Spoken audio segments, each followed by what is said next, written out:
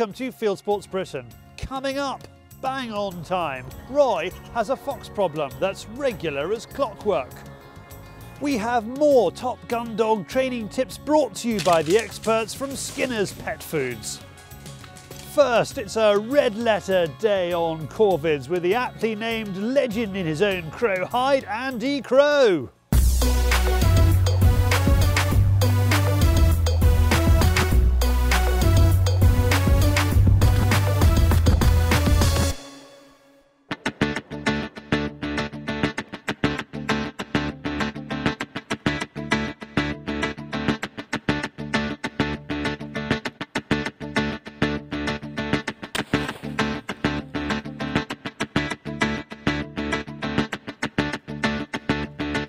We've never managed to have a good day on crows with the Crow, but today the sun is shining in Crowsville and there's plenty of corvids in the air.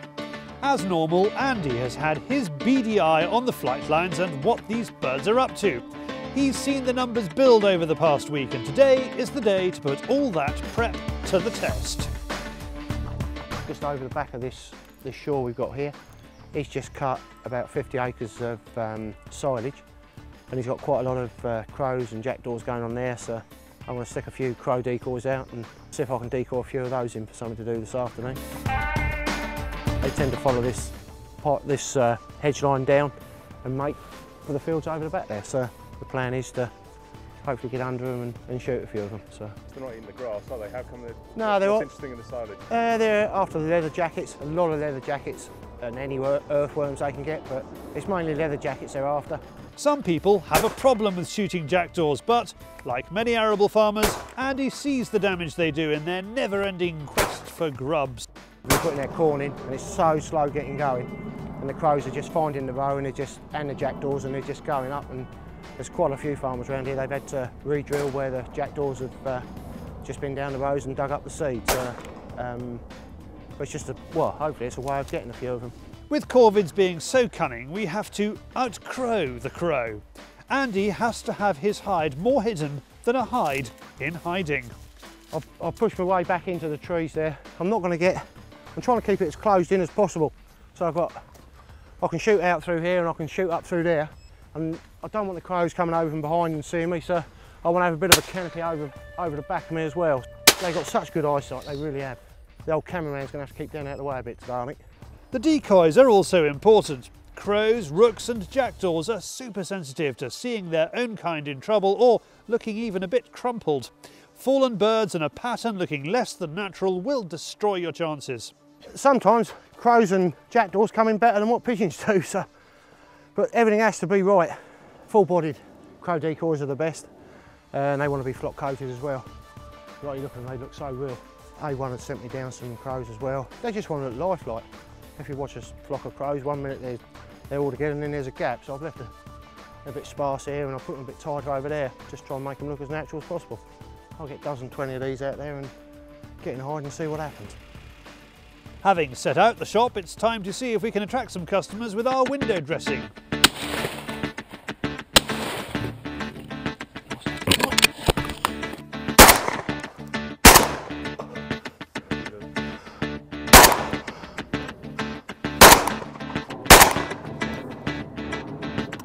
You on it, David?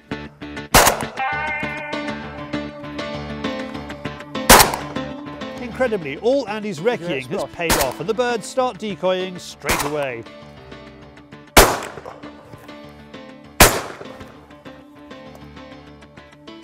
Could be a good day. This is not really something we filmed before. The closest we've had to a good day on the crows was with Mr. Digweed. Knowing that the fallen birds will definitely interrupt our flow, Crow heads out to clean up the pattern and grab the odd runner. Andy always does the legwork on crow days, leaving the dog at home as they can get hurt. I don't like bringing the dogs out on these because they peck the dogs, so that's the reason I'm doing the running, and the dogs are back in the run in the cool, and I'm doing the running. So hottest day of the year, and I'm chasing jackdaws and crows around the field. I suppose the answer to it is kill everything you shoot at. I'm not that good. It's so satisfying when a plan comes together, and we can't quite believe how well it's going. The last time we tried crow shooting, we got half a dozen on a bitterly cold day 6 months ago. No, we're doing quite well. summer decoying, but we're getting some nice long shots, which is quite nice. I think I'll be disappointed if we're not over 100 already. A few droppers all round, but we've retrieved most of them. I just don't know how much longer they keep coming for. So just hope they keep coming. Nice to make 120, 130. That'd be your best day, would it? It will be at these, yeah. Today it's sunny, hot, the crows are flooding in, and Andy is shooting like a god with the Lincoln over and under, even under the scrutiny of CrowHow.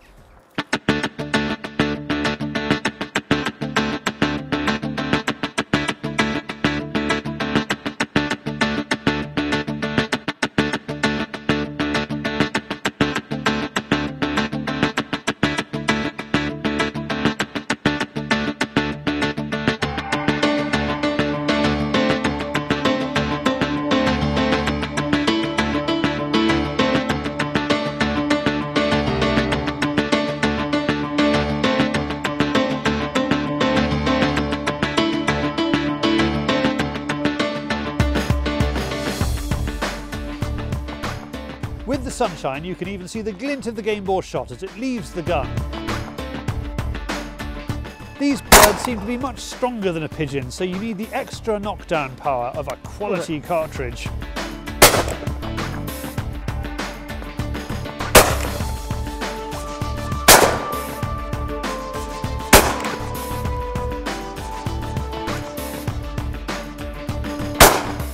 Yes, got a pigeon. The sky's clear for a moment, so it's time for us to do another clear up. Andy throws in an A1 decoys flapper to see if that makes any difference. Yeah, I just put a flapper out on him. It's the one that A1 have sent me to try out. Here comes one. You on it, Davey? Watch your head. The birds are so keen today, they're even coming in when Andy's out front. We start shooting at 2:30 and we pack up about 7 o'clock. It was going to be earlier, but time just flies when there's the remotest chance of that one last bird. Andy does some calculating and it's his best day ever on the crows. More than 200 birds, double his previous best. No, it's been a great afternoon. Yeah, they come down this headland like I hoped they would, going to this field, and they did decoy quite well. But yeah, this is the best day I've had, so yeah, it's been a good afternoon.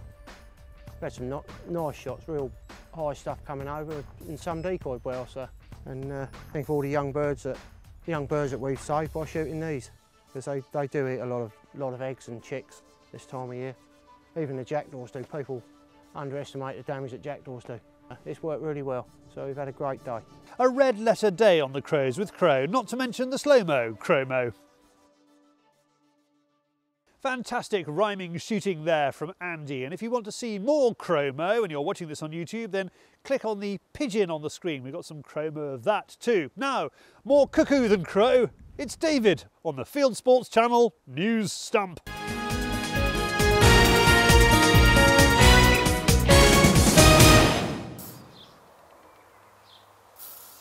Right, well, we seem to have a technical problem there. The reason I think being that yes, I didn't send David any copy because while you're watching me here, I'm actually in China working on next week's programme. So let's get on to the next item, shall we? It is Hallo Charlie.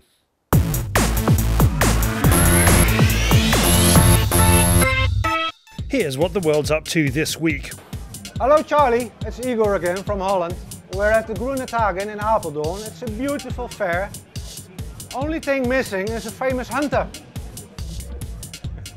Hello Charlie, Chris Eppleton here with his mate Dylan. Hello. In sunny Emley in West Yorkshire on the crows. Hello Charlie, this is Jeffrey from Apeldoorn from the Green Days, and guess who I saw? Hello Charlie, Country Sports Cavan here. Had a great day shooting today when it was piss and rain. Nevertheless, I got 4 magpies. And it's great to add now to the vermin count for the gun club. Thanks for watching. Good luck. Hello Charlie, today I'm in China and guess what? So are you. Send us your own Hallo Charlie. Film yourself on your mobile phone, just a sentence saying Hallo Charlie, who you are and what you're up to. Then share it or email it via YouTube, Facebook, Dropbox, or you send it, you name it, to charlie@fieldsportschannel.tv. Keep 'em coming. Now, Animals can be creatures of habit, and that's what Roy's banking on, outfoxing.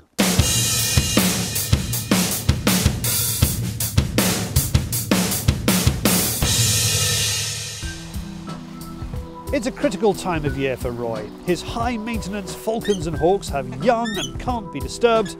The peacocks are so preoccupied with love and shaking those tail feathers, they wouldn't know if a fox was sitting right behind them licking its lips. And that's a very real worry, as a Charlie is coming here every night between 10 o'clock and 10:30. The worrying part for me, that if a fox goes round at the moment, one, we've got all the peacocks nesting, and obviously like pheasants and partridge, they're a ground nesting birds. But more importantly, and we're getting a serenade from the peacocks, they know what we're up to.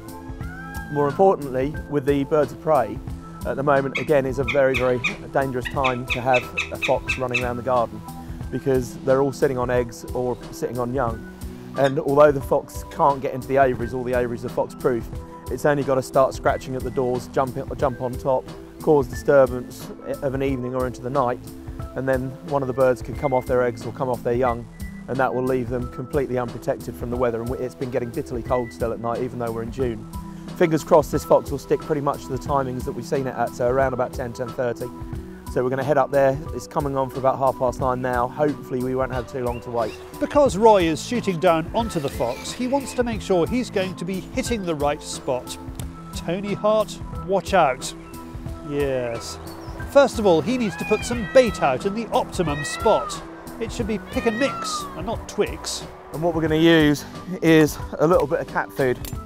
And that's purely and simply because it's in small pieces, small chunks. So the fox should just have a bit of a search about picking up the little bits. If you put a rabbit carcass or something like that out, then it's just as likely to pick that up and run off with it. So if we just scatter this about, then hopefully it'll stay around long enough to give us a shot. On its evening prowl, the fox also hassles the magpies in the Larsen trap. They are part of its routine. Foxes are opportunists. All it takes is a loose latch and the fox will be in like Flynn. It's a mistake that many poultry owners make. They don't think they have fox issues until it's too late. What the fox will do around his territory is he will go around and check all the likely food sources. So that's what he's doing with the magpies and with the birds at the moment. You just need to make one mistake, leave a door open, leave a door ajar, and the fox will make hay whilst the sun's shining. Right, let's take the shot. Yeah, about 1.5 inches low. So I'll just raise up a little bit from there, and we should be spot on. It's only 15 or so yards, but the easy ones are sometimes the ones that surprise. He's happy with the short range, but to cover all scenarios, Roy is setting up 2 rifles. Just to make sure that we've got belt and braces coverage, because there's nothing worse than being set up and having a fox get away because it's just a little bit too far away. And I don't really like taking shots too far with a 2.2 on foxes. So I've brought the big rifle up as well. We're just setting it up with the Nightmaster torch on top, like so, because we've got a couple of big fields out to the left of the building, and foxes very often hunt the rabbits just out in the paddocks here. So if the fox does appear out there and it's too far for me to take with the 2.2, then we've got set up with this. So we've got this 243 there and waiting. We're all ready, and we have our doubts that this is going to work. Do not fear, Roy is here. 10 o'clock comes, and so does our fox.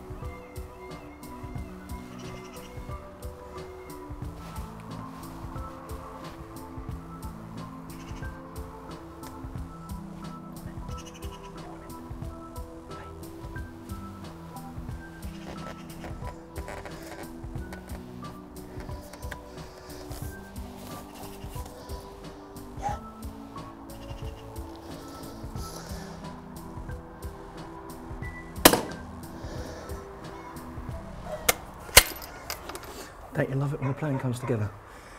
We'd literally been here no more than 10 minutes. Well, I suppose 10-15 minutes with getting set up. And the magpies gave us a warning. I was looking out there, hadn't seen it. Magpies started chipping up. And sure enough, arrived on cue. We're just making its way into the cat food and presented a perfect headshot. Let's have a closer inspection. There we go, superb. Let's see what we are. Oh wow.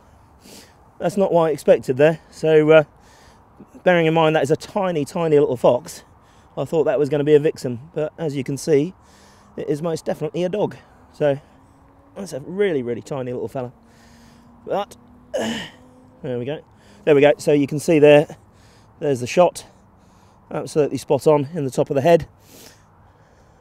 And as he came in, I just waited for him to look. And again, I took my time. He wasn't bothered. He hadn't heard us. I was just moving the rifle very slowly up onto the sandbag. I was just about to take the shot and he moved on. And then he looked up again. I put the crosshairs just above him because obviously where we tested it beforehand, we knew that it was shooting about an inch, inch and a half low. So I just put the crosshairs just on the top of his head and that just plonked in there absolutely perfectly. I'm so pleased that we've accounted for that one. And isn't it often the way, because we're away clearing up foxes for other people, we very often neglect what's on our doorstep. It's been one of the simplest foxing jobs ever. Dry, warm and foxes coming on cue. It's soft foxing, but we love it. Next we have top gundog training tips for the indoors from our Skinner's Gundog experts.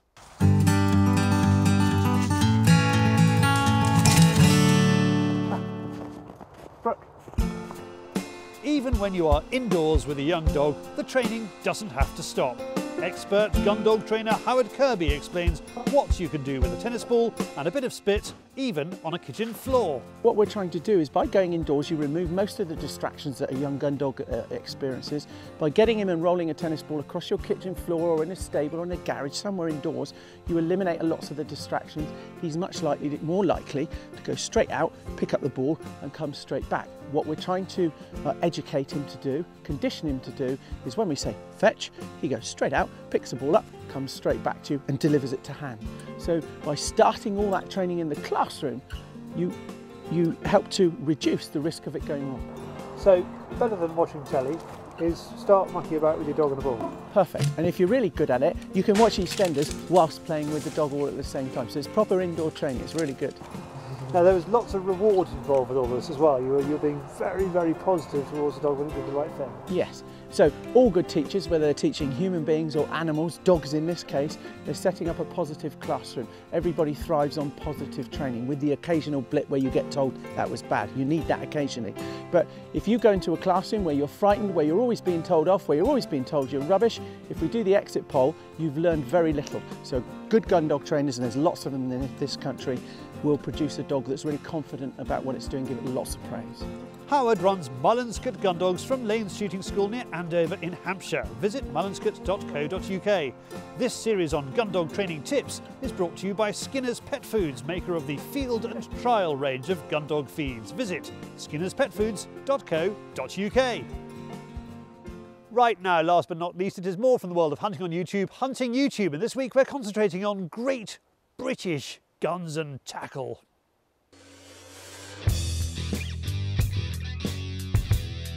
This is Hunting YouTube, which aims to show the best hunting, shooting and fishing videos that YouTube has to offer. And this week we're looking at a history of the British gun and tackle trade through the eyes of YouTube. We begin at the beginning, and Joseph Manton, the Lincolnshire gunsmith who moved to London, was the doyen of the flintlock age. This is the Duke of York's Manton flintlock Fowler from the National Firearms Museum in the United States. And it's on the NFM YouTube channel. Famous named gun makers to come out of Manton include Thomas Boss. Boss Guns is still going strong, and this video is from a sales meeting with potential buyers in Norway in 2008. Forgive the introduction, which is in Norwegian, unless of course you are Norwegian. Another gun maker from the Manton stable is James Purdy. There are some truly awful films about James Purdy and Sons on YouTube, mainly the ones paid for by the company itself. This is the least bad, you will be amazed to find out, because they only muddle over and unders with side-by-sides, get their driven game in a twist, and cram a widescreen film into a 4x3 format. It's no surprise that this film first went out on a satellite channel, Discovery. At least it shows good scenes from the Purdy factory. Moving for our traditional mid-item break into the world of fishing, the great British tackle manufacturer Hardy Grays has a YouTube channel. This is its video of the Hardy Syntrix fly rod versus a Barracuda in the Florida Keys. Meanwhile, the famous London tackle shop Farlow's is now owned by Sportfish, which has a better YouTube channel. Here is fly fishing at Chalk Stream at Mayfly time, hints and tips. You join Alan Shepherd and Jonathan Tomlinson Station on the pretty River Deva in Hampshire. Now, Manton, Purdy and Boss were all founded in the first quarter of the 19th century. The relative new kid on the St James's gun-making block